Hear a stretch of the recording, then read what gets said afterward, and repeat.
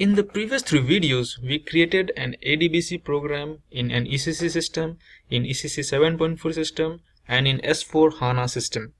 We debugged and checked in ECC system. In this exercise, we would create an end-to-end real-time ADBC program which we will run in S4HANA. In the previous example, we showed a sidecar database which was attached to the SAP system. In this example, we will not connect to any external database. Instead, we will connect to our own database, which is the S4HANA database. So while building the connection, when you are sitting on the same database, you do not need to send the database name. So if you keep the database connection blank, that means it connects to your own database. So in this example, we'll take a practical case. We will build a selection screen. We will input a material, and then we will try to get the material number, material type, and then a text, and then we will show them in an ALV. So let's start. Let us go to our HANA Studio and create our second ADBC program. So I right click here, new ABAP program. I will give it a name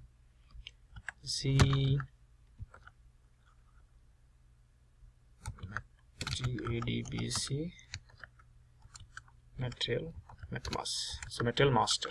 Okay, ADBC program in S4HANA to get to display material master. Alright, I'll get finish, and our second program is ready. We'll create a selection screen. So we'll have material and material type. So let me say S Matner for say Mara Matner,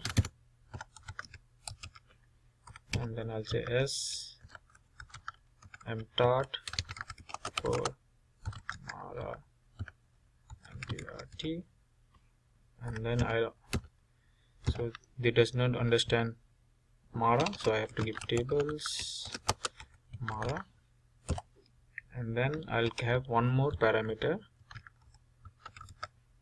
I'll have P underscore DB type DBcon. Okay, so this is the database connection name. For better clarity of the program, I will create some subroutines in this demo. So I'll create perform and end form. So let me write down the skeleton of the perform and form, and then we can write the code inside the subroutine. In the best interest of your time, I have just jotted down the subroutines which I am going to use. So if you see here, I'm using for the first step. So we defined that there were 8 steps. So here I'm showing 9 steps. The 9th one is the display output. So let me show you the first one. So we'll make a database connection. In this example, we will not connect to any database. We will leave this PDB as blank so that it gets connected to the default database, that is our S4HANA system. Then we will instantiate the SQL statement. Then we will prepare a where clause, and I'll show you how to prepare a dynamic where clause as well in this example. Then we will issue the SQL calls, then assign the target variable for the result sets, then we will retrieve all the result sets, we'll close the query, and then we'll close the database connection, and finally we'll show the output in an ALV. Ideally, you should not be writing perform and form in S4HANA. It should be object oriented. You should use a class and methods, but for simplicity I am using subroutine. You can extend it to oops. So let me first write the make DB connection subroutine. Okay, so I have this skeleton. So the first thing which I need to do is we need to get the database name. So get DB. So if we do not pass any DB name, then the default DB gets created. So I'll say LR SQL connection So I'll use the syntax, so it will be a little different than which I showed earlier, SQL, but it will do the same thing. Connection, get connection. So I'll just use, so in this, if I pass the DB name, then it will connect to that DB. If I do not pass anything, then it will connect to the its own database, which is the default S4HANA. Meanwhile, let me define all the global variables for our ease, and also I'll define the type which I want to display at the end. So this is the global variables I have defined. So this is the final output which I want to show in the LV. I'll just give some message type, so because I want to throw an error, message ID says Z1. So this is the output I'm going to show, and then these are the classes which we will be using in the 8 steps which we have already seen. Alright, so let me come back. So get the database connection. One important thing when working with classes and methods is that we should always use try and try. Okay, so it prevents your program from dumping if in case there is any error. So you should always do try and catch the exceptions. So I'll say catch CX parameter, I'll say invalid. So how do I know this?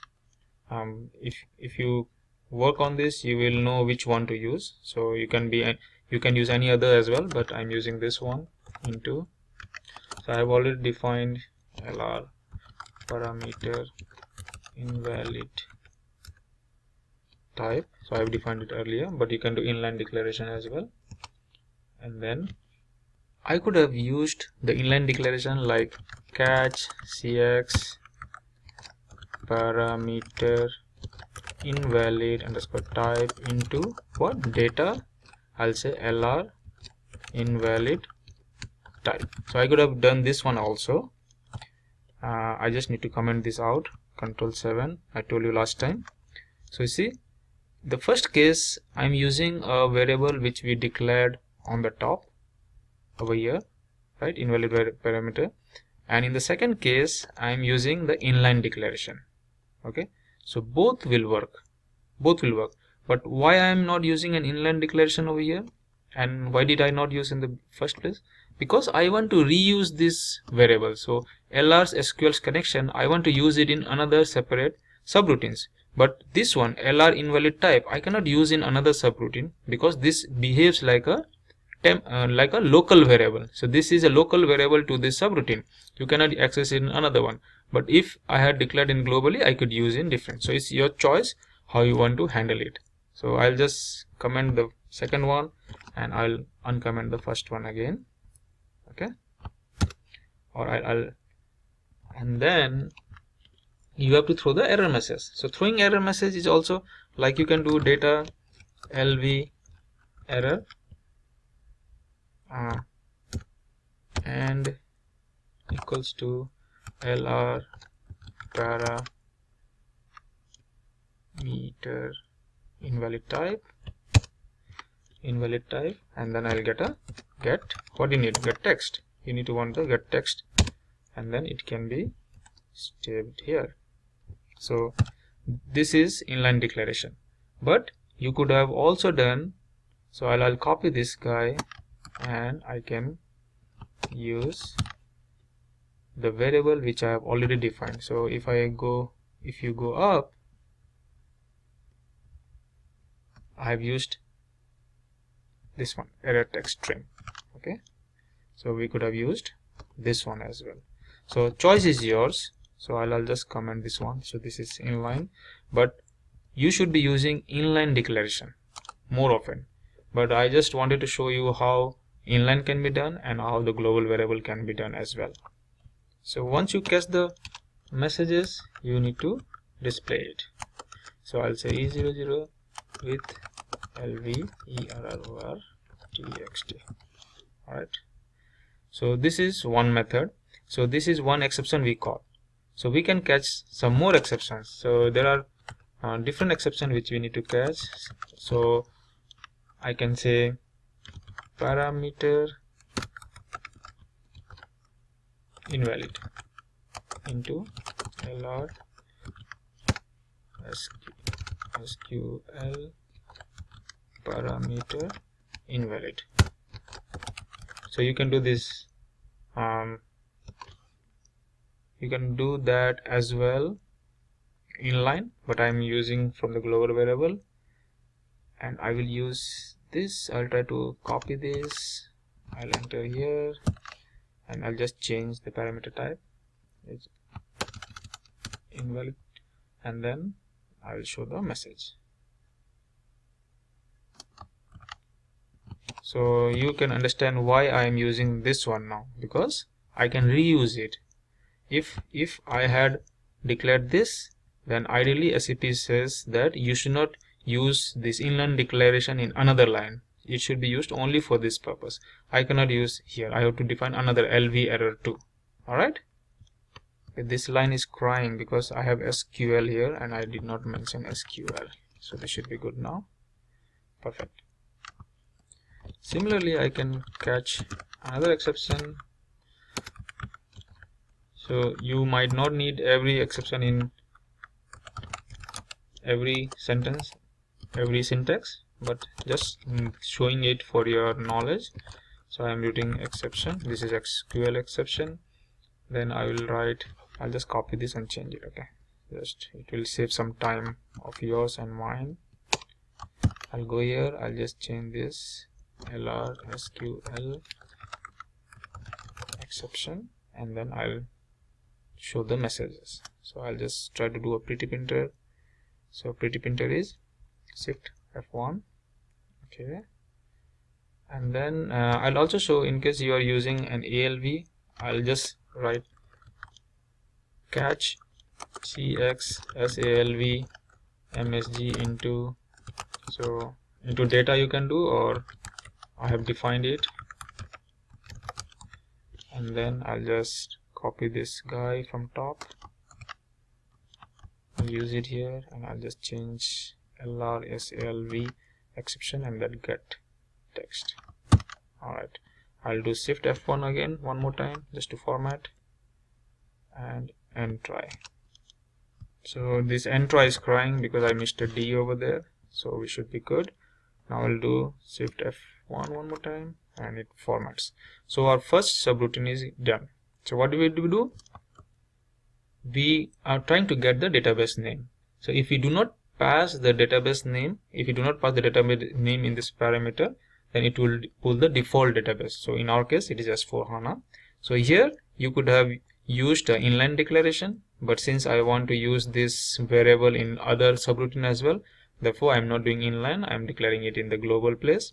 Similarly, this text could have been declared inline, just like here this example, but in that case then this text lv underscore error could not be used in other places, because SAP suggests the inline declared data should be used only for its line, not for the other syntaxes. Okay, otherwise it will defeat its purpose.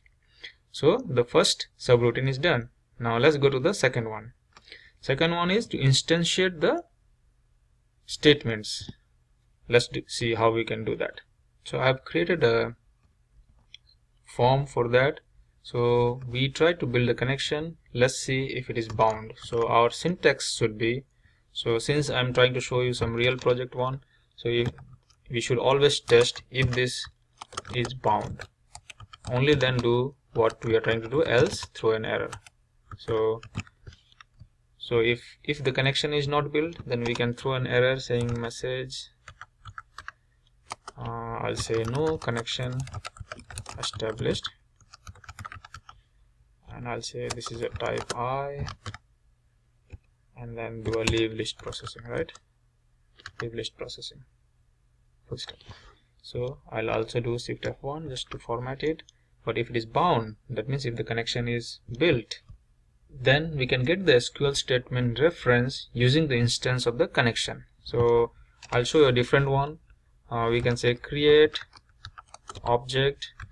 So I have already defined this object, exporting say con ref. So what is the reference? The one which we already built the connection with. So if you go there, I'll do shift F1. So ideally you are more accustomed use to check in this format, right? So what is this LR SQL connection? LR SQL connection is this one. So that is the reason why I declared it in the global variable, because I wanted to use it in another subroutine. But you could have also declared like this. Say I'll set data LR SQL statement, I'll say to this, and since this is not here, so I'll say LR SQL statement or LR SQL connection. Alright, so this both this statement, this one and this one, means the same. So this one is the better one, because in one line you did so many jobs. In first one you had to define this one LR SQL statement in the global variable, and then you have to write create object exporting, right? But in this case, in one line you did not need to define this, it's defined here, and you just write the statement create statement, no exporting, no importing, directly you can do this. So but I'm just commenting this out for your reference. I would say use this one in your projects, but if you want to use it, reuse it, you might want to do it in this way. Alright, I could have also done this. That means I could have just commented it out, toggle comment, and then I could have delete this, and then I could have simply used create statement for the variable or the reference variable which I have already defined. So this two means the same. Okay, so you can use this syntax or you can use the same this syntax, both are same. So I'll just comment this, Control 7, and then I'll uncomment this, Shift 7. Oops. Right, it should be Control 7. Yeah, toggle untoggle.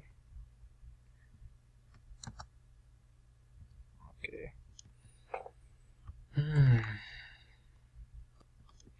So Control 7, Control 7. So I'm going with this one, and again you should also use the try and try. Okay, try and try, so that if there is any exception, it catches it. So and then catch. So what are the catches? I'll just copy the catches from the top. So I'm using everything, but you should be using only the one which you need for this for the calls which you are making. All right, so I'll just say do everything.